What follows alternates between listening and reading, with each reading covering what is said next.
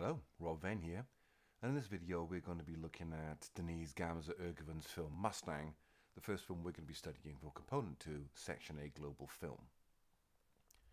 Now, as you can see for Global Film and Component 2, we're looking at the core study areas only. So this means media language, context, and audience response. So, let's stop at this point, pause the video, make some notes. So as you can see, Mustang was made in 2015, directed by Denise Gamze-Ergüven. It's a French, German, Turkish, Qatari co-production, and it was distributed in this country at least by Artificial Eye. The language is Turkish. It won a lot of awards. It won in Cannes the Europa Cinemas Label Award. It won a bunch of César awards because it's principally a French movie. So it won Best First Feature Film, Best Original Screenplay, Best Editing, and Best Original Music.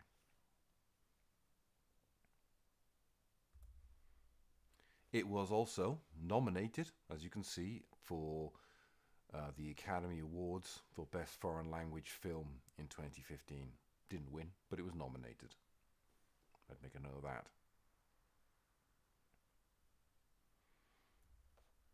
So, as you can see, premiered at the Directors Fortnight section of the 2015 Cannes Film Festival. It won the Europa Cinemas Label Award. It was selected as France's submission and was nominated for the Best Foreign Language Film at the 88th Academy Awards. It was nominated for a Golden Globe Award for Best Foreign Language Film, and it received 9 nominations at the 41st César Awards and won 4 of them. As you said, Best First Feature Film, Best Original Screenplay, Best Editing, and Best Original Music. As you can see there, Alice Winocour and Denise Gamze-Ergüven following their original screenplay César win for Mustang. So, unusual in the films that we've done so far, and this was actually directed and written by women. The other films we're going to be looking at with female creators at the core of them, of course, is Stories We Tell. Now, I'm not expecting you to remember the actors' names. I can't even pronounce them. I'm not going to attempt to butcher them. But you need to make sure you know the characters' names. So we've got Selma, Esse, Lale, Nur, and Sonne.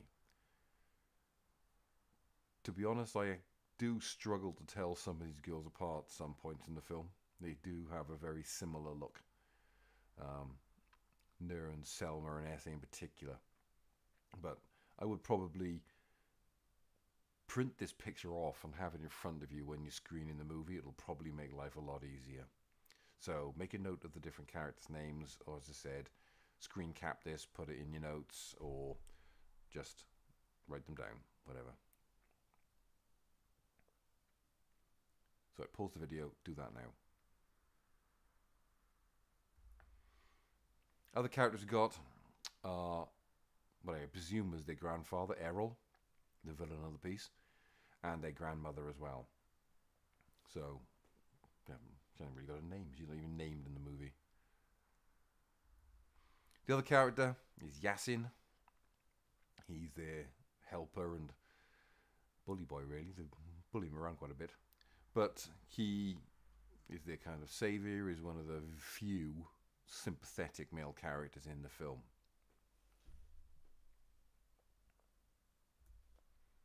Now, as we said, one of the core study areas for this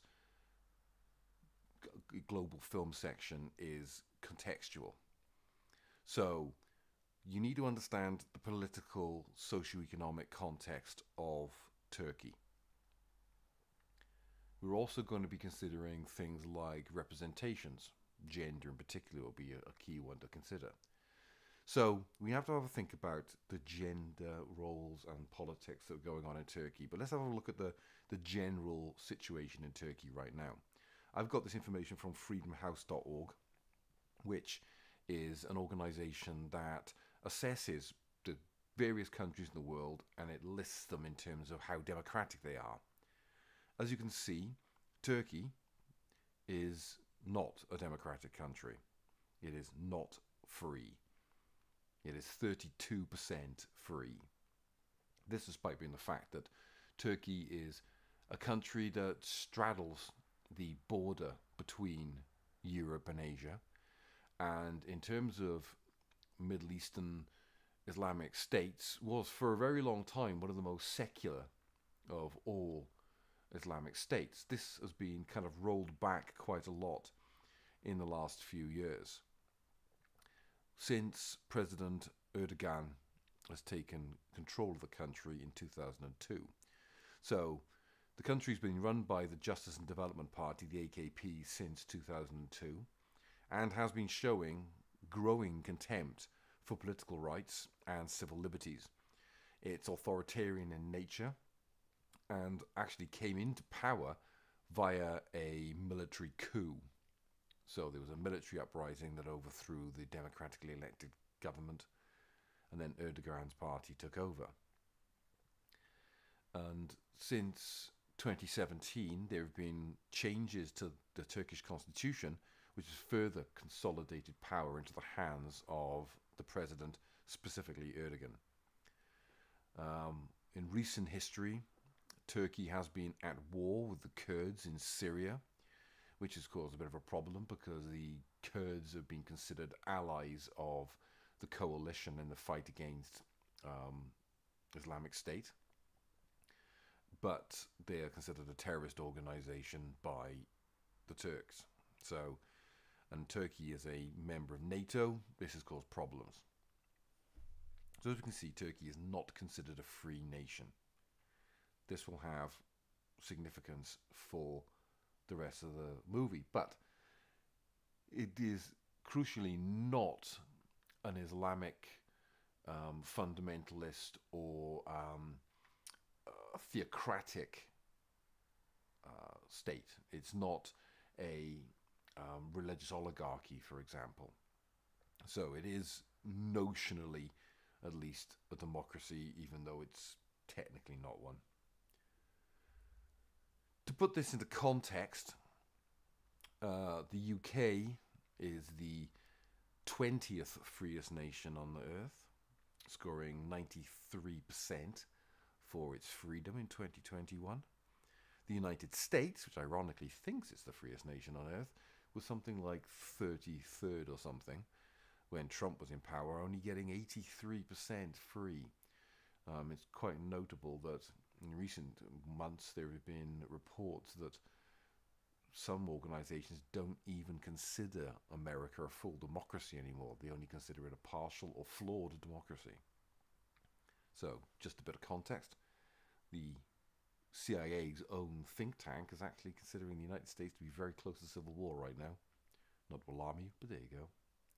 So, that's just contextual. You don't need to know that information. It's just to show you the difference between where Turkey is, and we'll do the same when we do Iran for Taxi Tehran, and where we are. So, it's certainly worth making a note of this information here.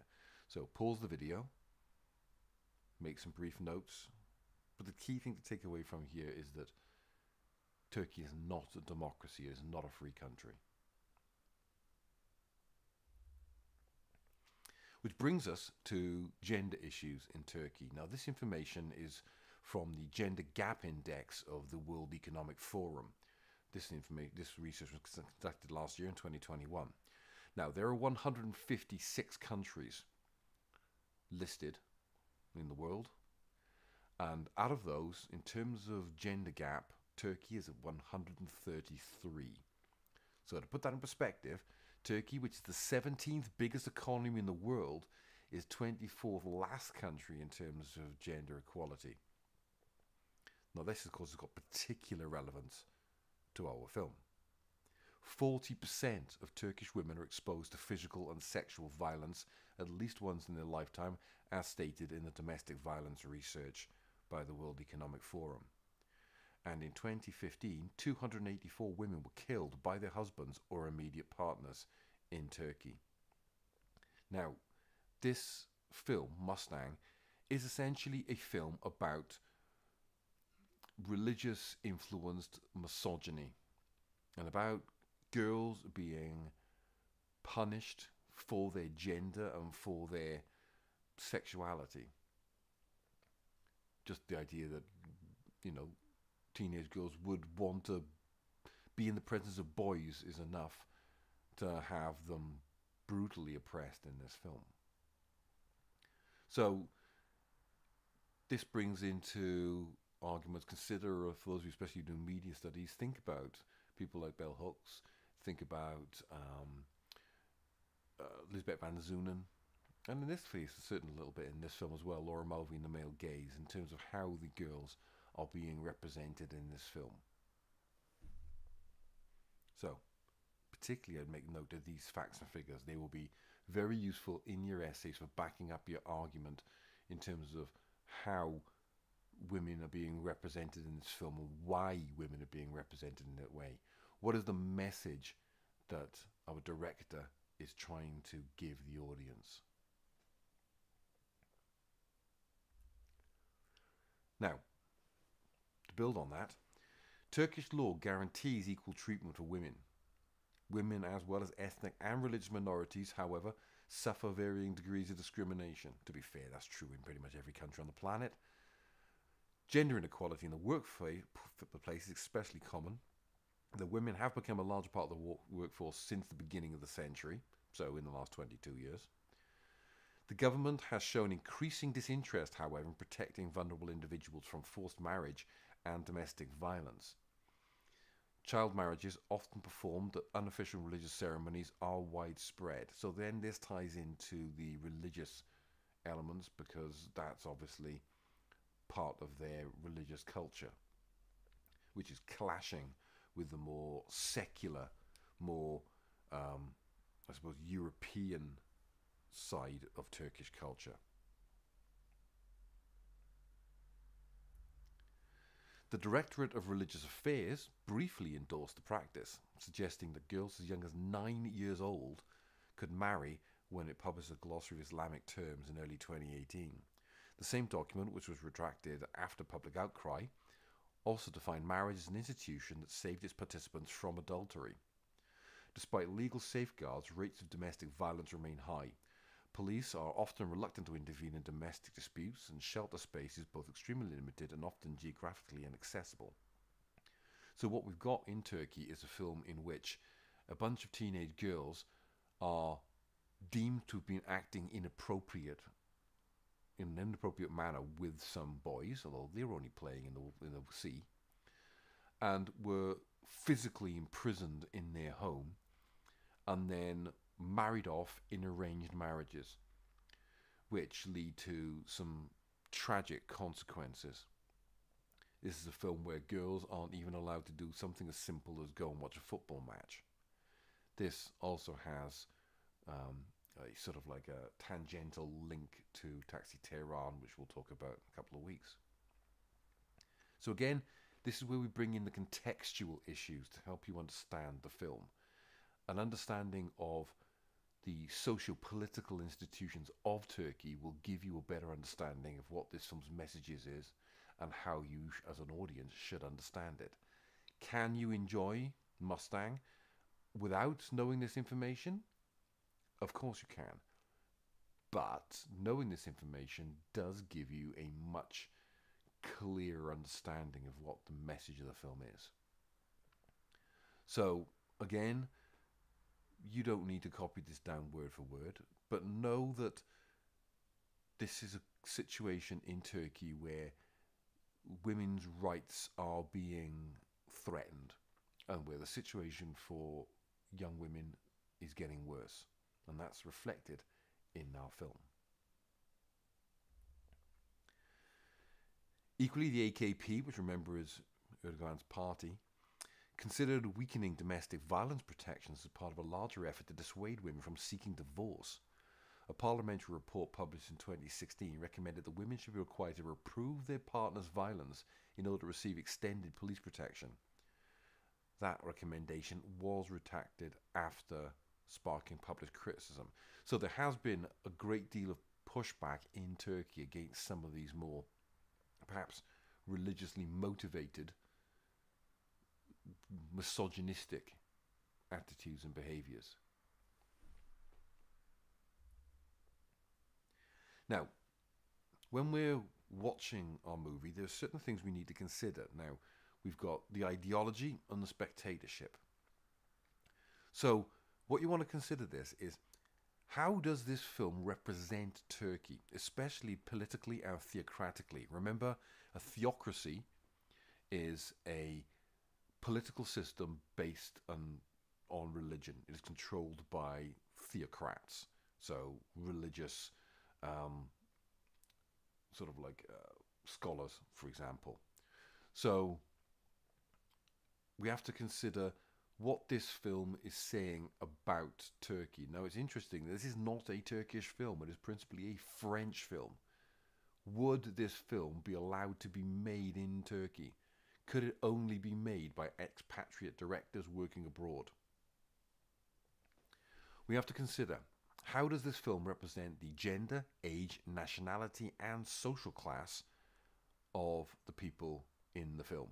Now, principally, of course, this is a film about girls, young teen girls, and preteens in some cases. It is about how women are treated within this country. So age, gender, and nationality are going to be our key things here. We have to consider the binary opposites. Remember Claude Levi-Strauss, binary opposites. What binary opposites are there in the narrative of this story? Male, female, young, old, tradition, modern, religious, secular, etc. And remember, context is important. That's why we've been through the last few slides. What is the context of this film? How was it made? Who made it? Why was it made? How was it being influenced by the political background of Turkey? Now, spectatorship. We have to consider who is the target audience for this film. Now, it's unlikely that this film got much, if any, widespread release in Turkey. This is a film that is principally, I think, aimed at foreign audiences, largely middle-class ones, because they're the kind of people who are going to go and see a subtitled foreign language film. So, all right, we aren't Turkish. Some of us aren't teenage girls. Some of you are. Nonetheless, how did you respond to the film? What parts of the film provided you with an emotional response? And what was that emotional response? Was it anger? Was it empathy? Was it sadness? Was it happiness or excitement or, righteous indignation? Whatever. But I want you to think about how it made you feel and how you responded to it. But not just that. Think, how were you meant to respond to it? What is the preferred, dominant, hegemonic reading of this film from a Stuart Hall point of view? Could you have oppositional or negotiated readings? Consider Murray Smith and his alignment and, all that kind of stuff. Think, who's your favourite character? Explain why they are your favourite character. Are there any characters you don't like? Why don't you like them? It's not enough to say you just don't like them. You've got to know why you don't like them. Are you meant to like them? Or are you meant not to like them? What were your favourite parts of the film? Which bits did you enjoy? Are there any bits of the film you didn't like? Why didn't you like them? Right? It's not enough to say, I didn't like this film or I like this film. Explain why.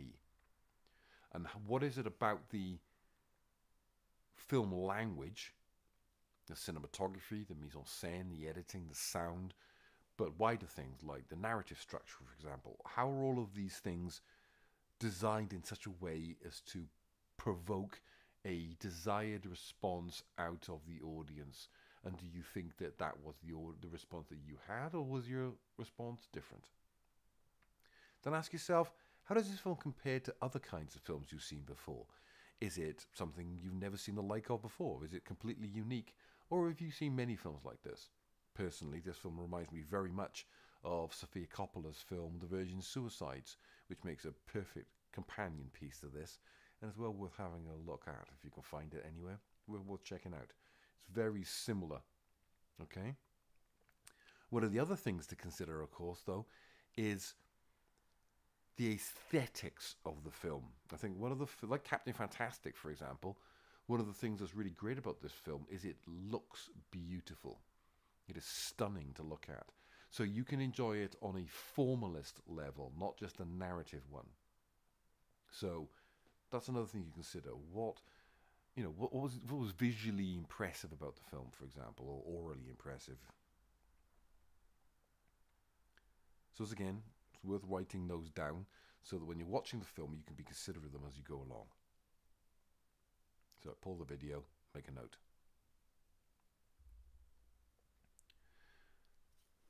Finally, obviously for next week, we've got some more flip learning to do. So make sure that you're doing the research on Taxi Tehran. Go and find the Focus Film fact sheet. Go and have a look at the playlist on our YouTube channel. And make some notes before you come into class. If you've got any questions, you know where I am. And I will see you next one. Bye.